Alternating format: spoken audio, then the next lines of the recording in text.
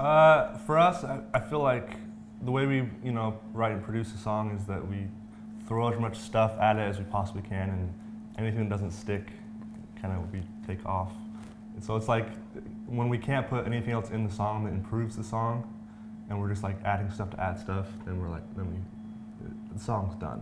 We write a lot, and we feel like there's only so many Paul Simons in the world that every song they write is amazing, and we write a lot of songs. Some turn out better than others, but we put as much into a song as we can, and then we move on to the next song. We don't focus too much on one.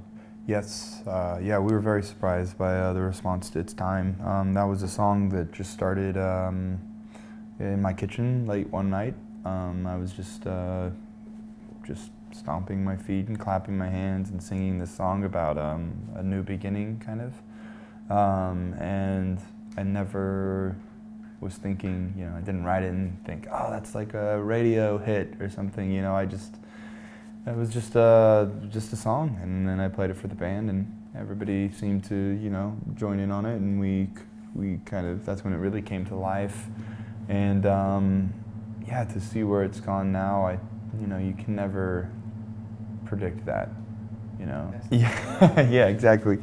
Yeah, no, I did have that surgery on my vocal cords in July of last year. I had a polyp removed. So I think it's a problem that a lot of singers kind of, that tour frequently run into, because it's, even if you train and you warm up, if there's sometimes where if you sing too much, you sing too much. I think we did one festival where in 3 days I did 14 shows in 3 days for South by Southwest, which is just, I'll never do that again. It was a mistake.